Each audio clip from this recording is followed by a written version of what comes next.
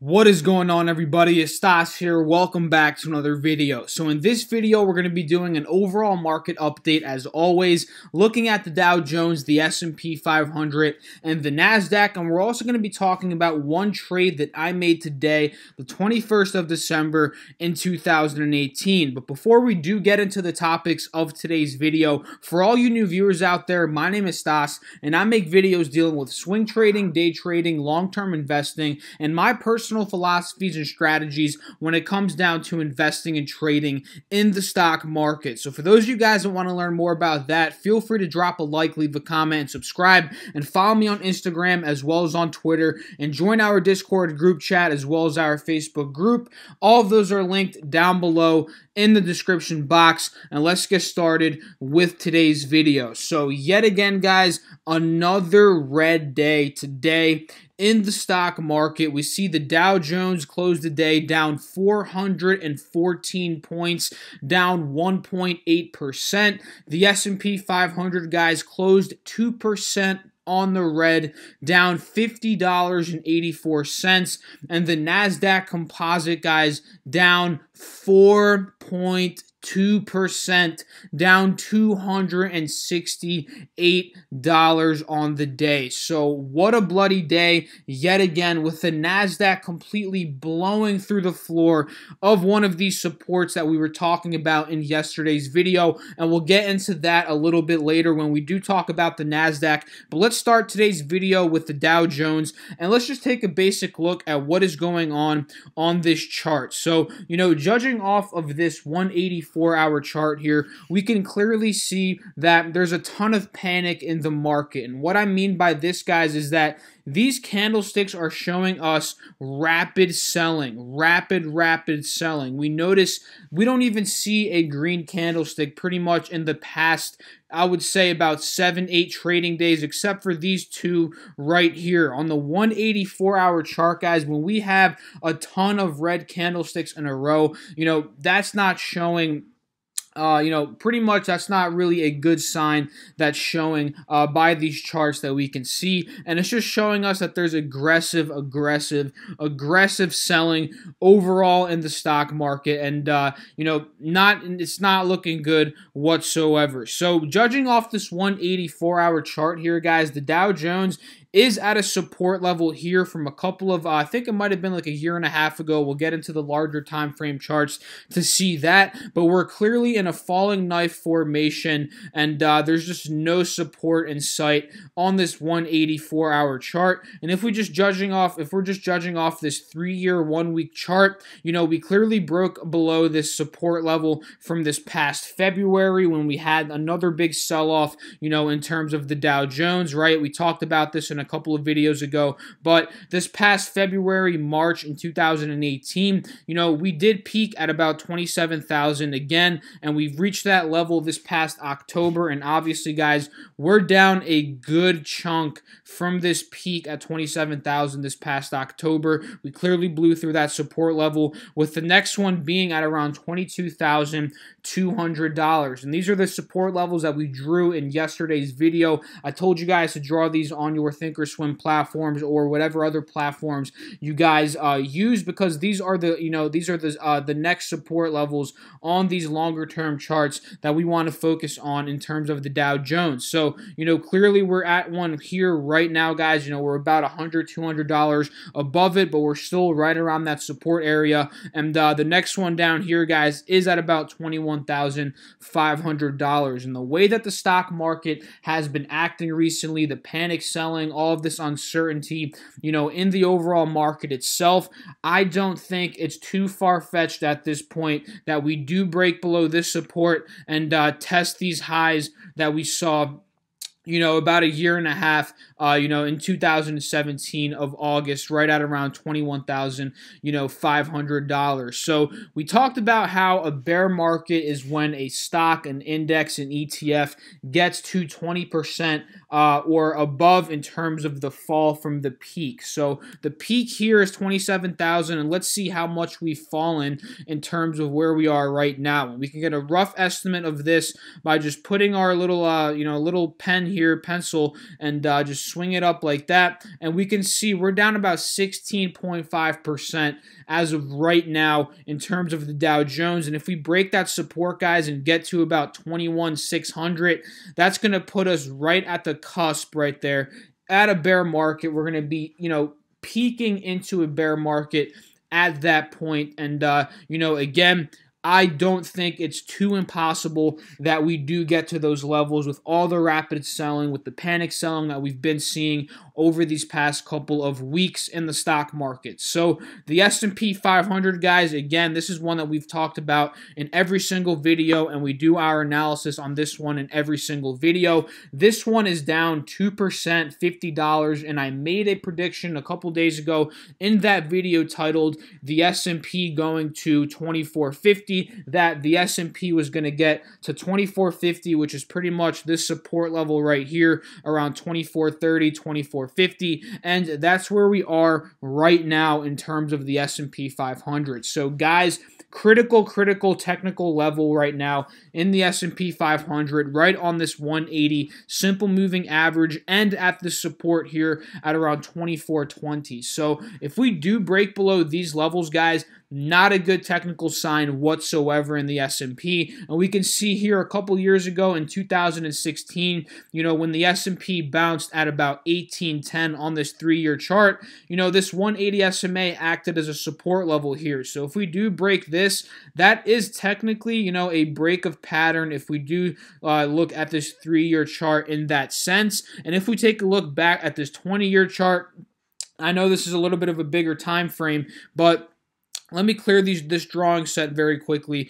and we can see, if we break those levels, guys, these levels at about $2,400, that is a critical break of a trend stemming back from, the recession that we had in 2008. So take a look at this. This trend line is a very strong support here, here as well. So this break would be a break of trend in the S&P 500, and we're going to be getting into a bear market if that does happen. And now the NASDAQ, guys, this one is already in a bear market if we're using that 20% rule, meaning that if it falls 20% from the peak, that is a bear market for any index, ETF, or stock. And that's what we can see here in terms of the NASDAQ composite. So it hit about $6,000 flat today, guys. And just to show you what I'm talking about, we can see from about $6,000, that drop from 7,700 is a 21.5%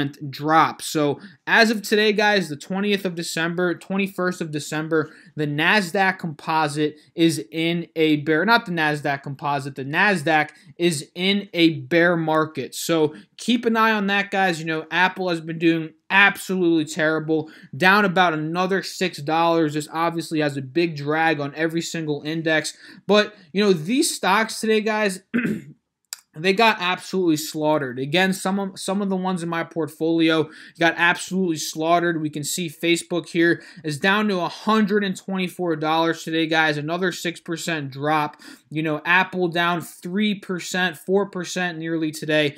Down another $6 in the 150s, guys. I wasn't even expecting Apple to get this low, because if we're judging on this 1-year, 1-day chart here, we can see roughly 160 was a solid technical support from about a couple of months back in the beginning of 2018. But the fact that we broke this support for Apple, guys, we have to look at this 3-year chart now to get supports from back in 2017. So we're even breaking below or right at the levels of 2017, in September of 2017, when Apple was at about $150 per share. And literally after that, guys, the next support is going to be at 140. And honestly, I'm being a little bit patient with buying shares. I'm going to wait and see what happens next week. But if Apple does get to these levels, guys, at about $140, I'm probably going to go in with a very, very heavy position. I'm even considering it this upcoming week to add at least, like, I'm talking about at least like 10 more shares, 10, 15 more shares to my position. I know a lot of people out there might not think that's a lot, but, you know, this is one of my longer term positions, one that I'm planning on adding money into, you know, every month at this point, every couple of months, whenever I do see a big opportunity. So, you know, I already picked up a couple of shares, I believe 4 or 5 shares at about 165. I have not bought in any more shares quite yet. And, you know, I'm just going to be waiting potentially to add about a $1,500 position, $2,000 extra into Apple this upcoming week. And if we get to the 140s, guys, I'm going to be adding, you know, another maybe $1,500 into Apple to get that position, you know, very strongly averaged in the 140, you know, high 140 range, maybe mid 150, low 150 range. You know, that's my goal right now, as of right now, for my Apple position. And obviously, guys, if we get deeper and deeper into a bear market, we get into the 130s, you know, same rules apply. You know, I'm going to be adding even more shares to my Apple position, because the one thing that's guaranteed in the stock market, guys, is that eventually, this is proven historically, that, you know, the stock market's going to go up in price. So, you know, these shares here, guys, buying them here, you know, we might get some more pain in 2019, who knows? But, you know, if we do see a recession, whatever does happen, right, you know, if everything clears out,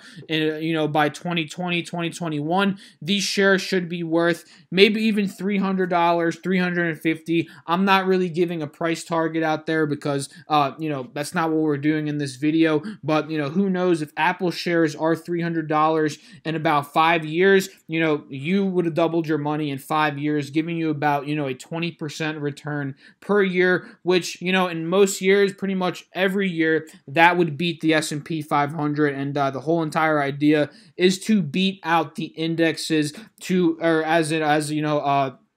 as an individual investor, right? Your goal is, when you're picking stocks, is to beat the indexes, because if you're not beating the indexes, you might as well just invest in the indexes, right? So that's my little rant there on Apple. I'm just planning on adding a ton of more shares now that we're getting into the 150s and potentially into the 140s next week, which again, I think is very possible, because I do think there's more sell-offs to come in the overall market. So let's talk about what I traded today, guys, very quickly before I do end this video. I don't want it to be too long, but I'm sure you can guess, guys. Today, I was able to catch TVIX, which is one of my favorite market ETFs that I've been trading over the past couple of weeks, with all this volatility occurring. So this one obviously had a very good day, because the S&P did very poorly. We popped up here, you know, that opened up a dip buy for TVIX, you know, and once we started to sell off from 2,500, guys,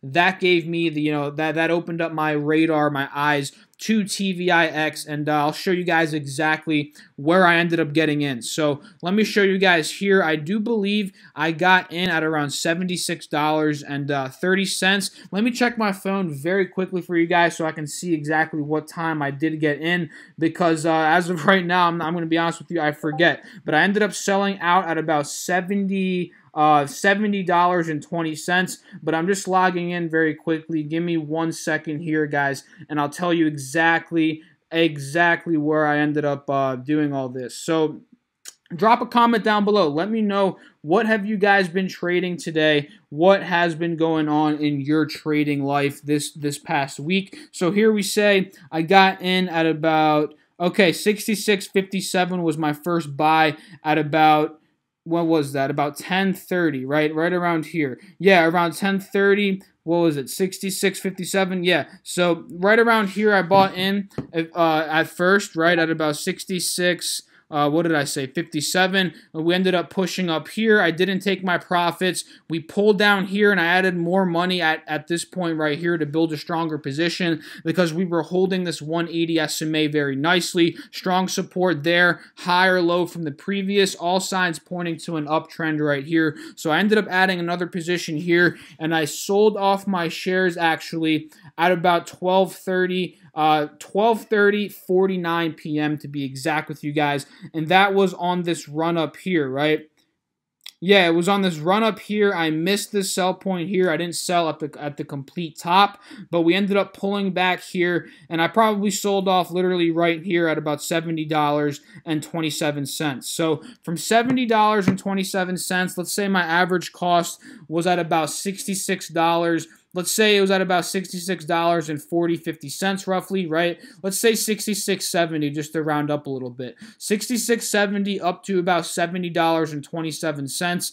I made about 5% today on my position, and that's a very solid day for me because my days, my goals every day pretty much is to get 3 to 5%. Do I hit that every day? Sometimes I don't hit it. Sometimes I get 2%. Obviously, sometimes I take losses because trading, you do take losses. If someone tells you they don't take losses, they're lying to you. And sometimes I get even more than that. And today, I got a 5% day, which is a very solid day for me trading in the stock market. But, guys, a lot of selling pressure continues, and I do think this is going to continue to happen. And just let me know what you guys think, man. Drop a comment down below. Let me know what you think of the current state of the market. Do you think we're going to come back up and maybe end off 2018 strong? Do you think we're going to continue to sell off into 2019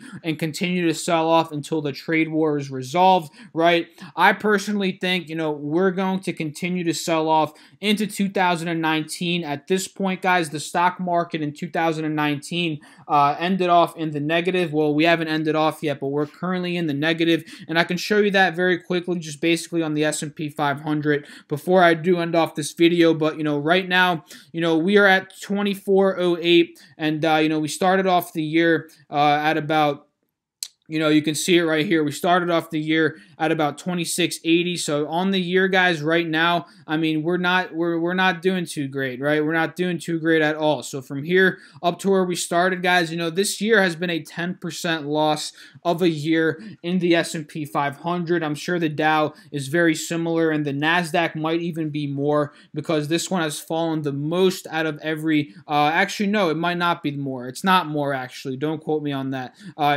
Scratch that. But, NASDAQ is down about 6% this year, and let's just see the Dow for the heck of it at this point. Why not, guys? So, let's see the Dow. So from where we are right now, from the beginning of last year, beginning of this year, we've lost about 9%. So the Dow down 9%, S&P down 9%, and the NASDAQ down about 6%. So very bloody year this year. I mean, not very bloody, but, sell off here, and this could continue into 2019. But with all of this, guys, just remember, the stock market always goes up over time. This, at the end of the day, is just short-term news. A lot of people get caught up in this. They get scared. But at the end of the day, this is just short-term news dropping the price of a stock. Just think about it, guys. This whole Trump situation, all of these tariffs, all of these uncertainties in the market, this is all short-term thinking. We're thinking we're thinking in a span of, 3 months from now, right? But we have to see that vision of 5-10 years from now when hopefully this trade war stuff is behind us, where the markets are going to be. And, in 5-10 years, I guarantee you, looking back at today, we're going to be like, dang it, I wish I loaded up on so-and-so stock. I wish I bought some, shares in this company. I wish I bought this ETF, because at that point in time, it could be, in my personal opinion, it will be way, way, way more than what it is right now in 2018. So drop a comment again down below. Let me know your thoughts on this. What are you guys trading? How was your week? I would love to know, and I'll interact with you guys as always. I always answer every single comment, and I hope you guys enjoyed this video. If you did, feel free to drop a like, leave a comment, subscribe. I'll catch you guys in the next one. Peace out.